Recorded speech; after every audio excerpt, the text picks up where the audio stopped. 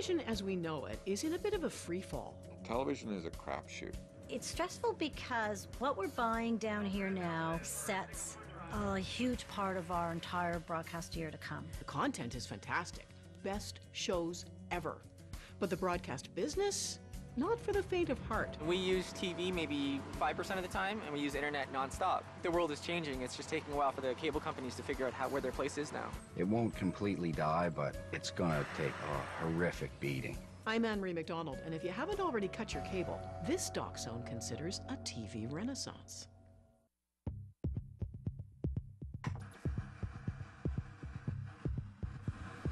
Do you like to count? It's a teacher. Me too. A babysitter. A best friend in times of need.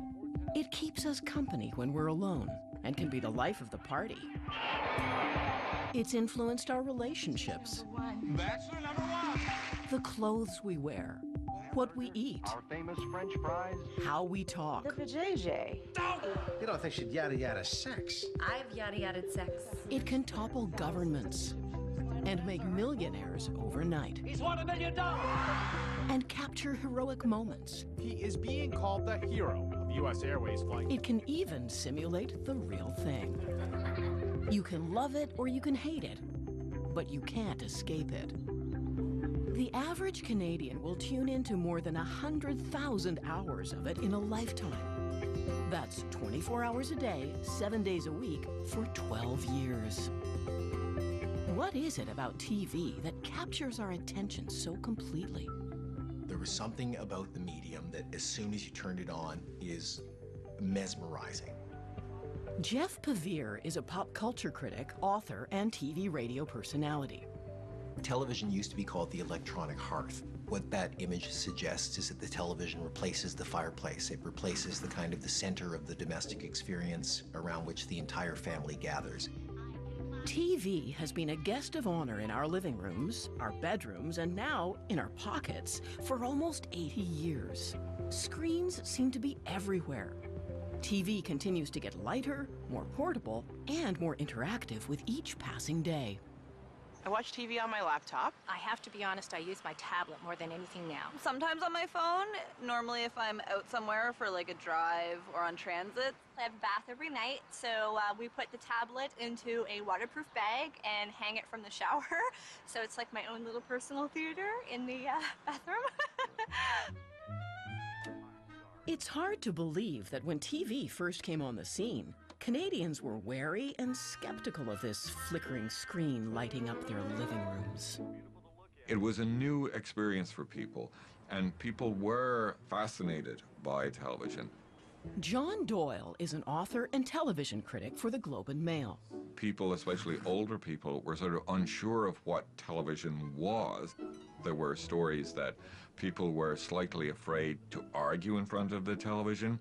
You certainly wouldn't, comb your hair or undress or change your clothes in front of the television, just on the off chance that the television was actually watching you, as well as you watching the television.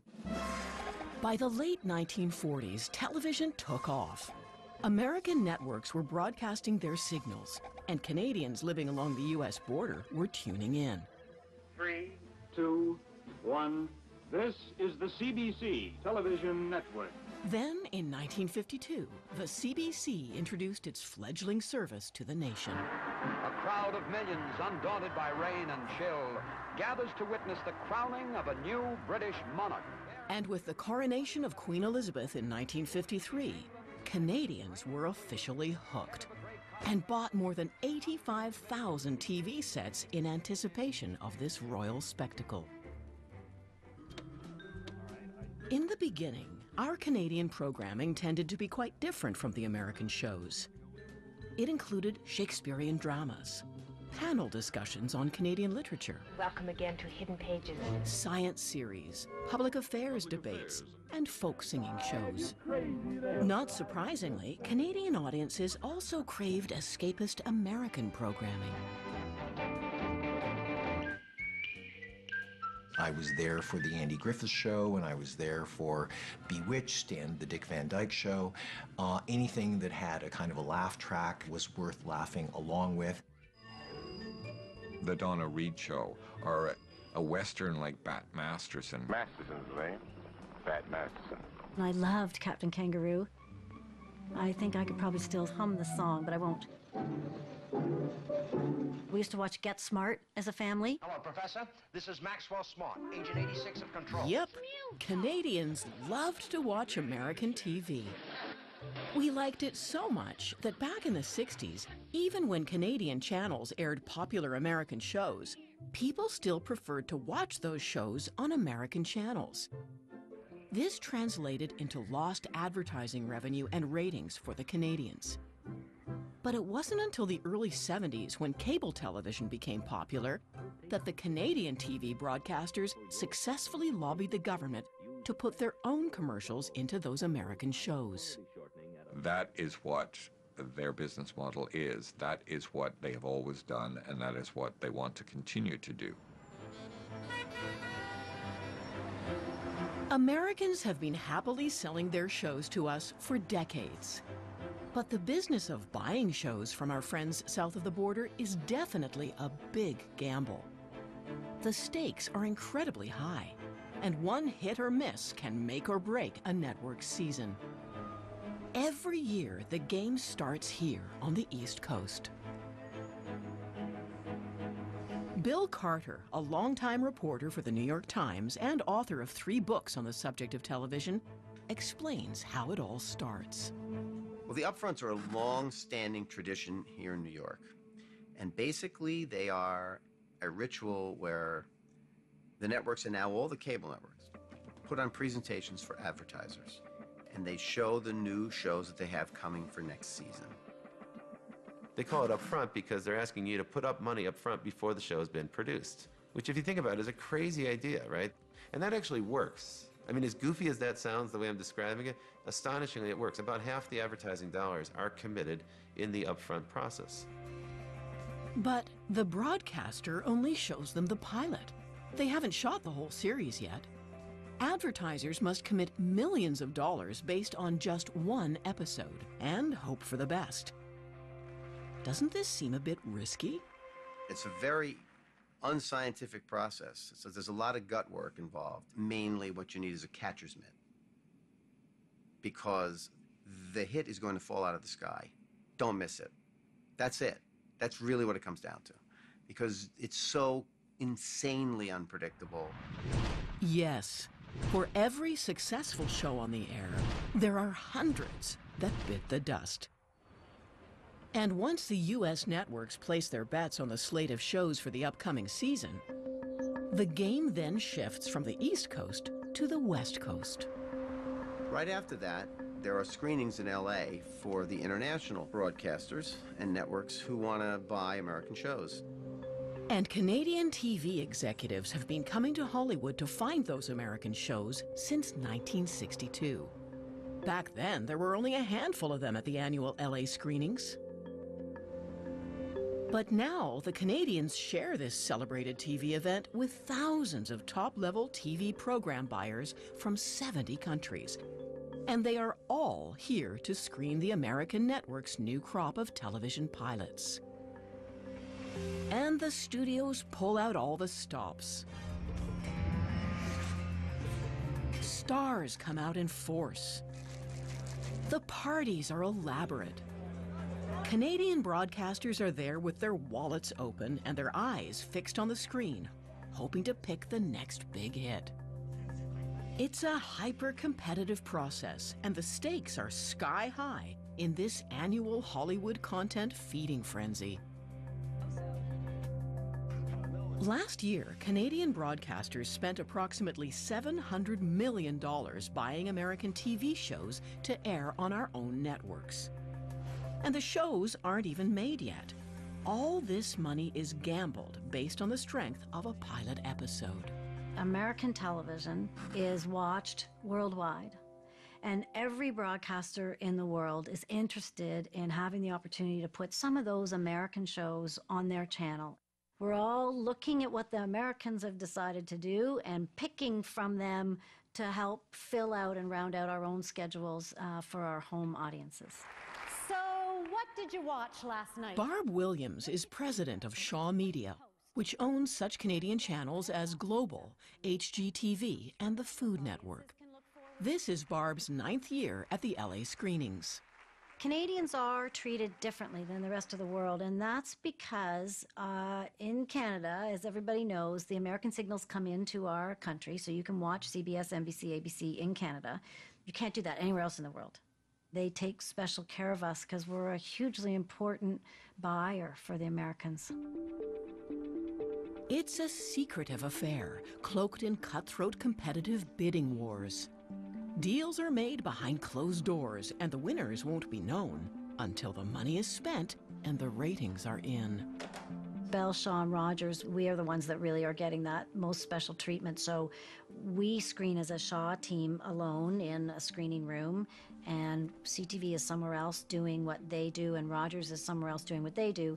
So you never bump into the other guys, right? You just sort of do your own thing. And yes, then we all stay at separate hotels. It's like we all sort of pretend the other people aren't here, and you're just kind of locked in your own game. It's sort of crazy to think that it's stressful to come down to LA and watch a bunch of TV, but it actually is. And it's stressful because what we're buying down here now really sets a huge part of our entire broadcast year to come. So what are the new hits going to be this fall? Well, first of all, we're sure they're all going to be on Global. You need to have the shows that will be the winners. You need top 10, top 20 shows, because that's where the money is from the advertisers. If you don't get it right now, you really don't have another shot at it in a big way until this time next year.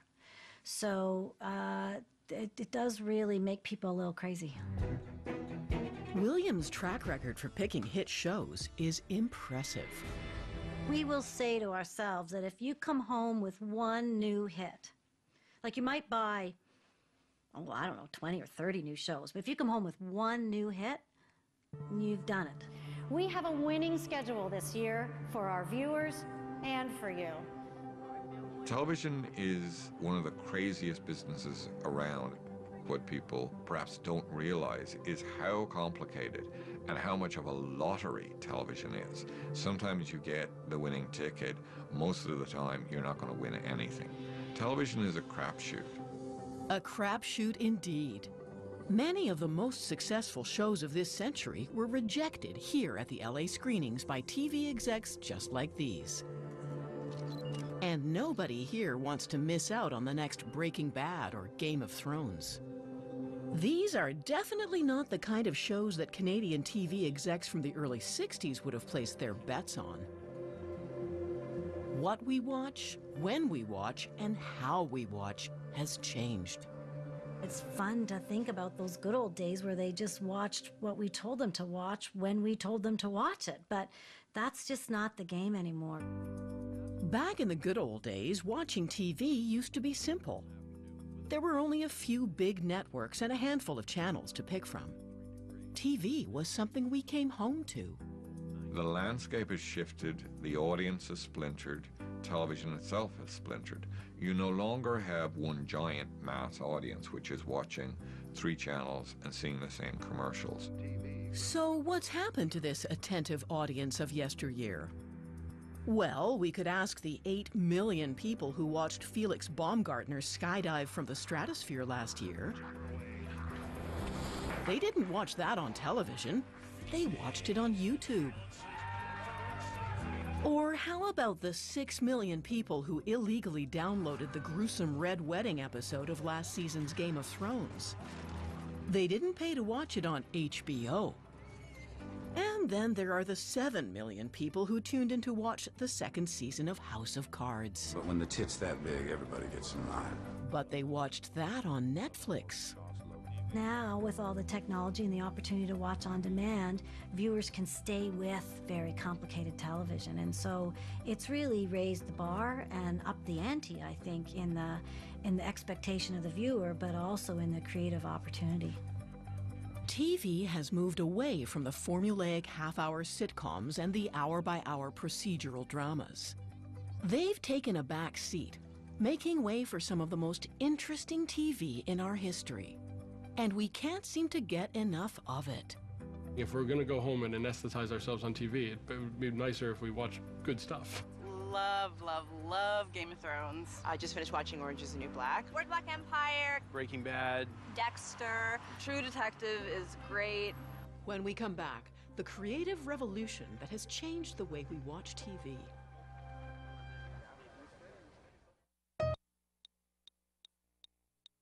Days, year 4. Choices Lottery. The National. TV guru experienced a rapid. Some snow for Friday. Tonight after the National, I'll show you how much snow. See you at 11.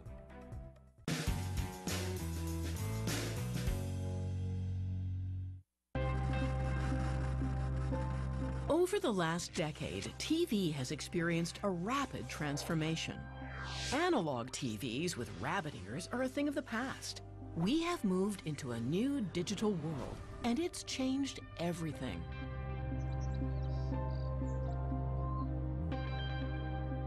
TV guru Robert Tercek is known as the guy who is always ahead of the digital trends in television. He's responsible for bringing video to our cell phones and getting Oprah Winfrey and every other major channel online. He's now one of the most sought-after executives in Hollywood. For the first time ever in history, TV has competition in the living room. And what I mean by that is, there used to be only 2 ways to get TV in your house. You had an antenna, and then you could get over-the-air broadcast TV shows. And if you wanted multi-channel TV, you had to subscribe to a service. Suddenly, we have new ways to get video programming in the living room. I can download content onto my iPhone from Apple. I can buy a movie or a TV show or a song, a music video, or I can watch something from YouTube, and then with one touch on my smartphone, I can send it to my Apple TV in my living room. This technology has also harnessed a powerful new kind of storytelling. Brett Martin is the author of Difficult Men, which looks at the emergence of a powerful group of TV producers and creators whose work now seems to outshine even the brightest lights of Hollywood's longtime box office reign. The conversations I was having at parties were no longer about films, they were about television programs. In the air, the cultural things that you needed to see, the stuff that you needed to know about, increasingly online and certainly in person, they were on television. It's very difficult now to remember how radical a change that was. Because compared to the big screen box office smash-obsessed movie industry, TV had been the underdog for a very long time. TV was very much second-rate. It made a lot of money, but it was for whores and sellouts, basically. And there is no agent in Hollywood anywhere who would send their client who had worked in film, much less an award-winning Kevin Spacey or a Glenn Close or a Matthew McConaughey, anywhere near an audition for a television show. That was just absolutely verboten.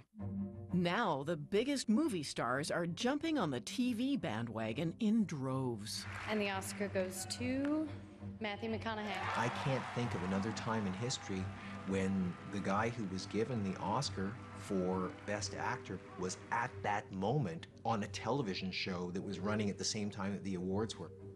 We're in kind of a golden age for storytelling, and it's a great era to be a successful actor because you can easily migrate from one industry to another or from one platform to another. So why did it take so long for big screen quality to funnel down to the TV watching masses? And why are they eating it up now? If you're looking for a single reason for why this was allowed to be, it's that advertising ratings had once been the ultimate god of television. You needed the most number of viewers, and the most number of viewers brought in the most advertising dollars. There was something about this medium that prevented great work from happening there, that really was about selling soap and putting people to bed comfortably at night. That was the classic formulation of television. I think increasingly one of the things that was a seismic change when something like HBO came on the air was the idea that people watched something because it didn't have advertising in it. In broadcast TV in the United States, commercial broadcasting, we've started to insert more and more and more advertising segments, more breaks, more frequent breaks. So we started to write shows in this peculiar staccato fashion where you never linger in one scene for very long. You never really get to spend a lot of time with characters. You have to move the plot forward very quickly so that there's a cliffhanger in 3 or 4 minutes so that we can insert yet another commercial. But without those pesky commercials interrupting the flow, a new kind of storytelling started to form. You can have a story arc that extends over a whole season, so suddenly you can start to get into minute detail of a particular relationship that's very important. You can have an incident play out in one show that's not paid off until 4 episodes later, but it's setting the foundation for something that might have great consequences later in the show. This is a big change in the way we tell stories. If you look at the men I write about in this book, they fell upon this opportunity as though they'd been starving in the wilderness for a decade. So there's something very lovely about that when these moments open up, people are ready to flood in and begin telling stories. And as it happened, the audience was also ready and received it more passionately than anybody could have ever expected. It creates a relationship with the viewer, which is, it's challenging, but it's also flattering, because it's saying, we know you're paying close attention to this, and if you do watch this closely, you will be rewarded. There is something about television that creates a kind of intimacy and a kind of attachment that goes beyond even the way we feel about film or books. It's a discrete kind of artistic experience. You know, we live with these characters. By the time you finish with The Sopranos, you've spent 90 hours. That's more than you spend with a lot of your family members. It's not a surprise that we've come to feel as though we know these people, as though they're part of us. And what do you do after spending so much quality time with such riveting characters? Why, you talk about them, of course, with your friends, your coworkers, and now with the whole world. I don't think it's an accident that you've seen the rise of the internet and the rise of this kind of television side by side, because I think they aid and abet each other. There's a kind of communal experience to watching these shows while interacting with them, interacting with your friends, that I think we hunger for now. You know, if I don't watch Mad Men on Sunday, I can't go on Twitter. I can't go on Facebook. And that is the equivalent of not being able to go to the water cooler back at home. I can't, I am culturally illiterate immediately. You should not be going on social media. You should be avoiding it like the plague, because people are going to be talking about it. I think it's kind of rude, and I think it's kind of mean, because somebody might not be watching at the same time you are, and you can still talk about it on Facebook, for instance, without giving away all the good details. You cannot tell millions of people who have seen the show not to talk about the show because it might spoil it for just you. One of the things that the proliferation of social media has done is it has put even more power and influence in the hands of viewers and fans. Broadcasters will now know instantly whether or not the decision they have made in terms of what a character will do, a story arc taken, they're going to know immediately what fans think of that. When Joffrey died on Game of Thrones, that was a pretty big deal. Everybody was talking about it on social media. You just get so enwrapped in this moment in a show where for season after season after season, this character's been such a jerk to everybody. You just vilely hate this person so much that when he finally dies in the episode, millions of people around the world are all just united in that, like, yes, he's dead. There's this entire realm of discussion and blogging and recapping and tweeting and commenting that's going on side by side. And I think that's something very unique to the way we relate to TV. We've learned how to blog, how to tweet, and now TV has us latched onto yet another compulsive behavior, binge watching. I was homesick with the flu and I watched 12 hours straight. It was so good. I love to binge. I would not like to admit that in public. Sometimes even I'll wait till a whole series is done, and then I'll watch it all together just so I get the full effect. I've definitely been known to wake up in the morning cuddling my MacBook. You wind up watching 15 episodes of Game of Thrones in a row, and you don't sleep very much, and you have this Pavlovian response to the theme music every time it starts. It's immersive, it's intense. You know, it's like taking a drug in many ways. And who's the biggest purveyor of binge-ready content? Netflix. Netflix had been around for about a decade as a company that shipped DVDs by mail. So the service was very simple. If you were a movie fan, you really loved to have movies, but you didn't like paying late fees because you left a tape in your machine for a week or two and discovered to your dismay when you went to rent another video that you were overdue. Some people got frustrated by that. Netflix was designed to solve that problem. And when Netflix officially put all their content online, you only had to click a button to watch your favorite show. And for less than $10 a month for a seemingly unlimited amount of viewing pleasure, it's no surprise Netflix has accumulated over 50 million subscribers. A service especially tantalizing to that younger generation of TV watchers who rarely opt for that monthly $100 cable bill. And as with any good business, others began to start up their own online TV libraries. Hulu, Amazon Prime, iTunes, Vudu, Google Play, and the list continues to grow. With all this competition, how does a service like Netflix keep 50 million subscribers tuned in? Original programming. Shows like House of Cards and Orange is the New Black have got everybody talking and watching. So here's a service that never had video on television per se, but they were submitting their shows for consideration for a Primetime Emmy Award, the Premier TV Award, and they won. And they've broken the mold in another important way. Seymour? Unlike traditional networks, Netflix doesn't make pilots. They go for it whole hog, committing to shooting entire seasons. They then release all those episodes at once. Netflix did not have 70 years of network experience, yet they had tremendous success with this unorthodox platform. They have a tremendous amount of consumer information. They know what movies you want to watch next and what TV shows you're interested in.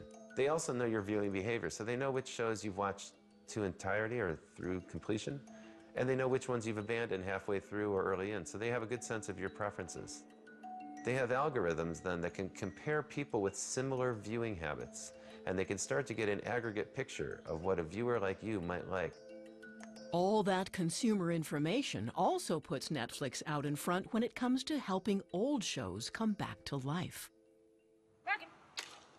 When we come back, we'll talk to the Trailer Park Boys and find out how they're embracing this new digital world.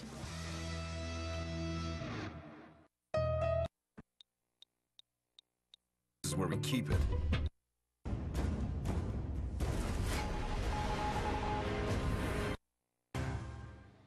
We're but a small part. They could throw at it for survival.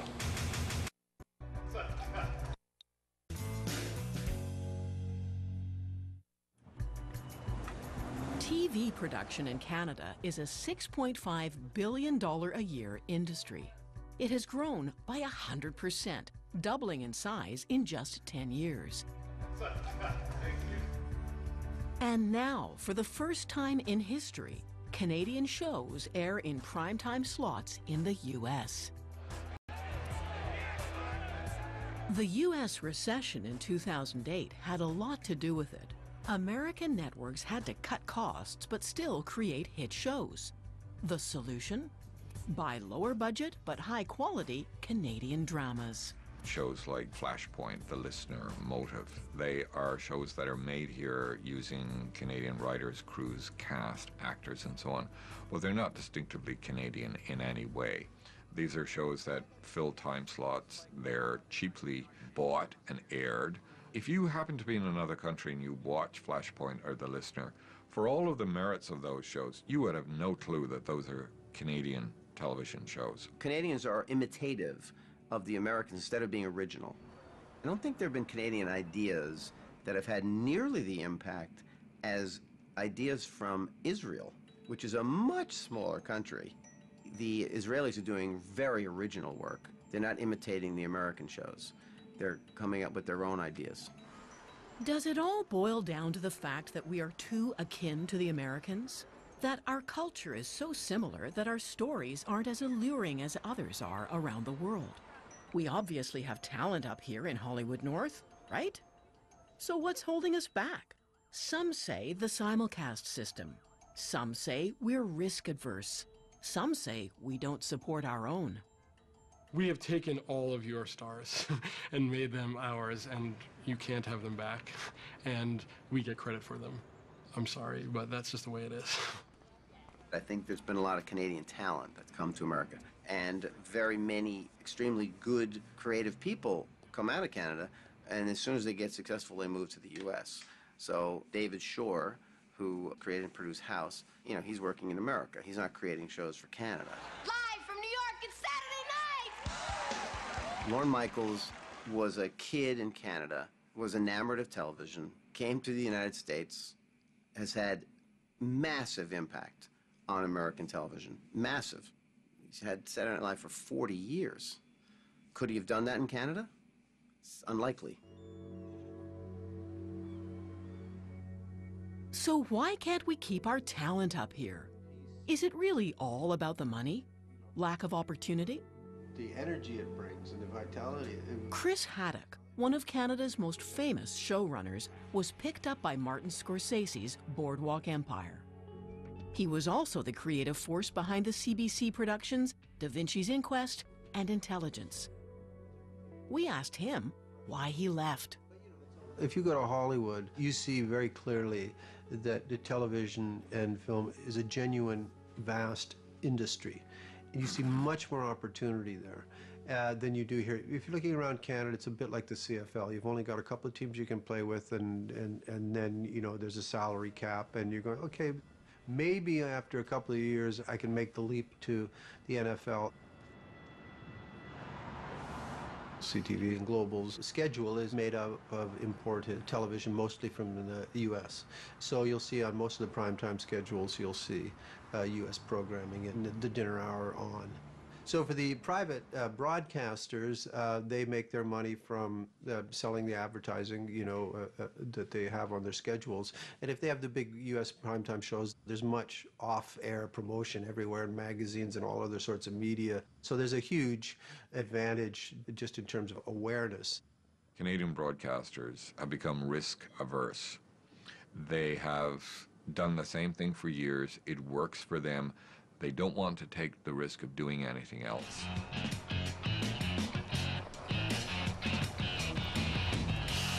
What the fuck do these dicks here think they're doing? Don't start any shit with them, Rick.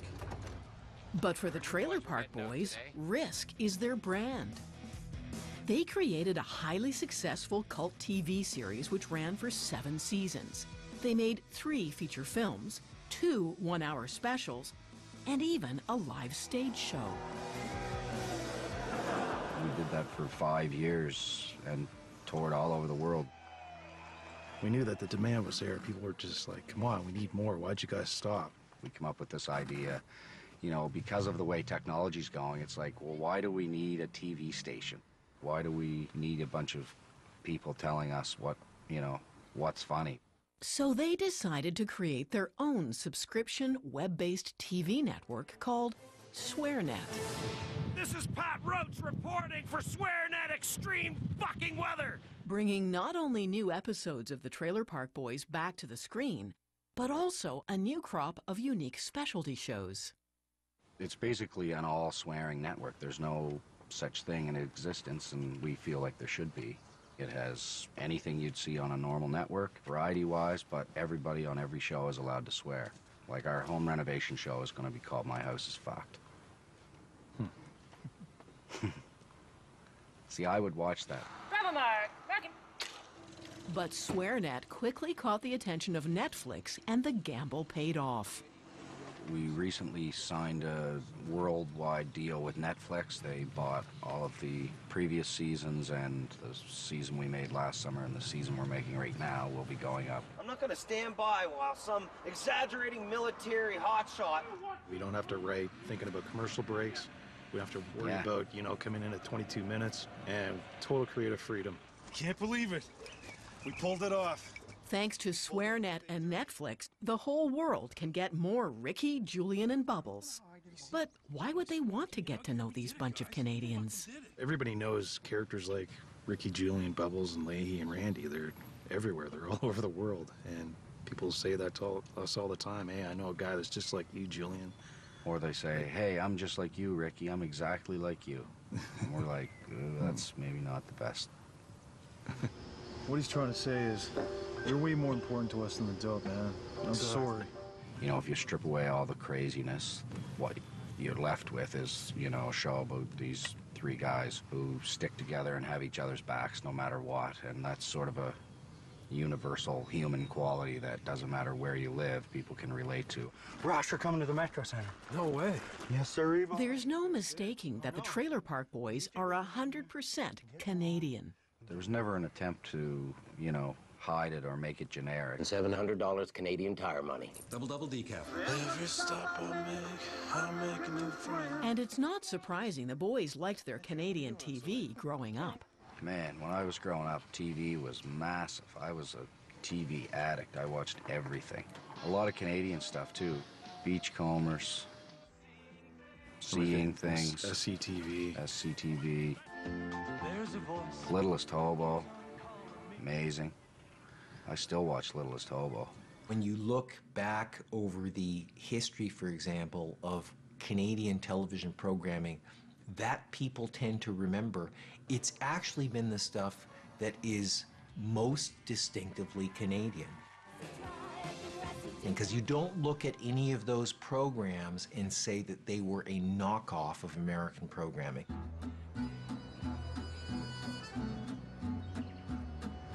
Interestingly enough, some of our most distinctive Canadian shows are being noticed here. Cannes, the French Riviera, Playground to the Rich and Famous, and Just Plain Rich. Cannes may be home to the glitziest and most glamorous film festival in the world, but it also plays host to MIP TV, the world's largest international TV market, where the biggest movers and shakers come out to sell their shows to buyers from around the world. And Canada is now emerging as a significant player. Dozens of homegrown shows are catching the buyers' eyes. The Canadian contingency this year is huge, never been bigger. And you'll find a lot of those shows, from the Flashpoints to, I mean, something like Heartland sells in over 100 countries. They're out there. They want that kind of stuff that communicates to everybody in the world. And John Vatcher knows all about success in selling a Canadian TV show as the executive producer of The Republic of Doyle. This homegrown hit is airing all over the world. Republic of Doyle is in India, it's in the UK, Ireland, it's in Australia, it's in Poland, Hungary. Azerbaijan is like, really? You guys have that? You're going to watch the guy jump into the GTO and go? I think we're now over 100 countries. Привет, Дез. Я думаю, что-то с телефоном. I remember we were online and Alan found the first Russian dub, and it floored me. I started laughing, but it was so cool. It gave you this kind of tingle you just never anticipated. Yes, you can find nearly anything online these days, and not only in Russian. Traditional broadcasters are scrambling to figure out how to make shows we will watch and still make money in this new digital world. The democratization of video, I think that's a really fundamental shift. It puts the ability in everybody's hands to tell their story. And you're starting to see some amazing things happen there. When we return, we'll find out what TV has in store for us.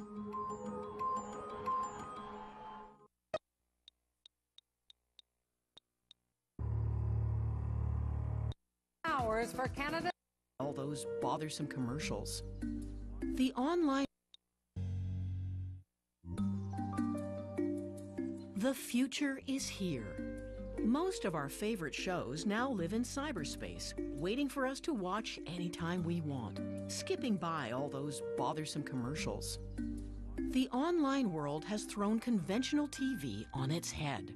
Broadcasters are losing advertising dollars. Networks are scrambling to find new ways to reach audiences. But if you think this new digital age means an end to advertising, think again.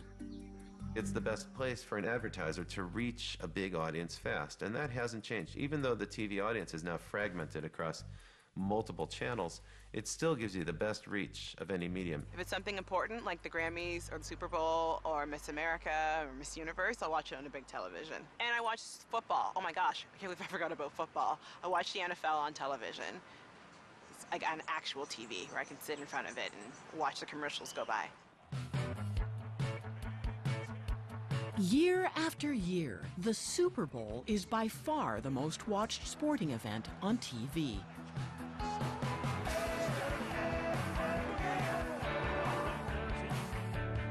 And the advertisers throw big money at commercials because they know they have a captive audience.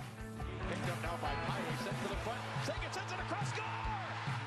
In Canada, our passion for watching hockey has got Rogers investing $5.2 billion in NHL broadcast rights, hoping it will keep our eyeballs glued to the tube and hence advertisers happy.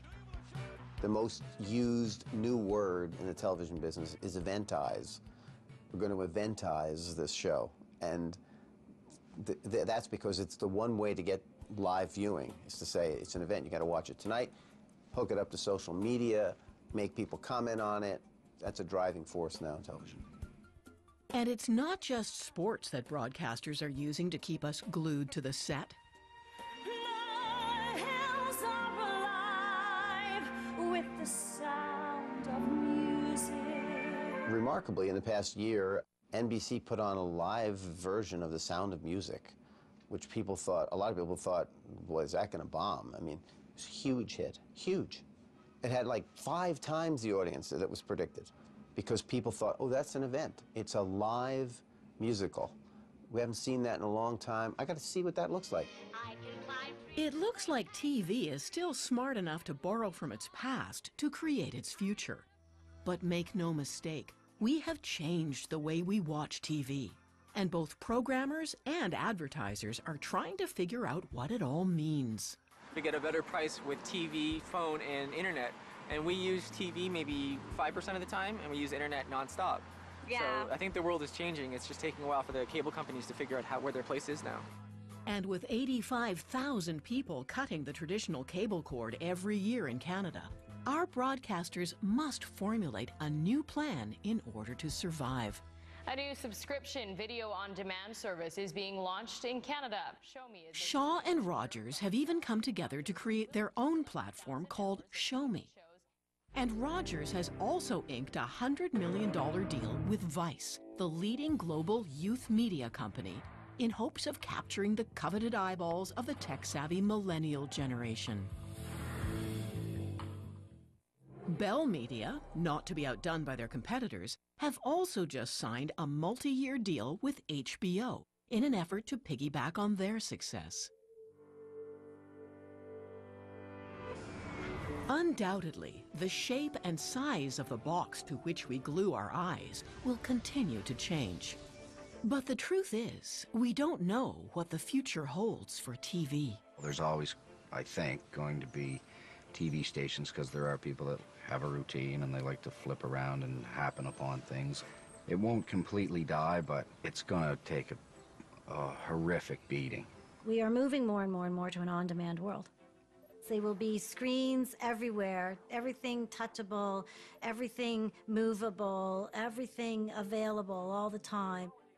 Television is evolving, is constantly changing. I think we're going to be watching television on multiple platforms. The situation a decade or 20 years from now is going to be a little different from what it is now, but not hugely so. Television is still the most powerful storytelling medium of our time, and that will continue. Next week, Doc Zone heads to the mountains. If your plane goes down or you're shipwrecked, Canadian professionals